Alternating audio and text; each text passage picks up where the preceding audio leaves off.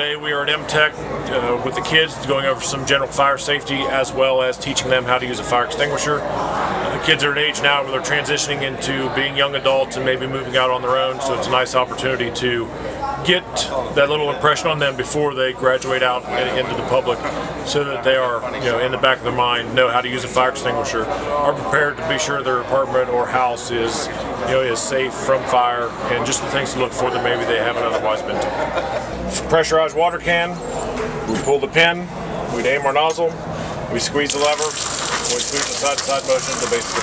fall. Obviously we need to get up close enough that we can get our water into the trash can, because the fire is inside this, so we need to get up close enough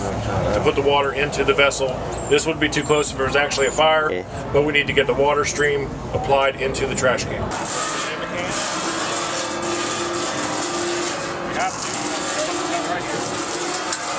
That way we're getting it in that can.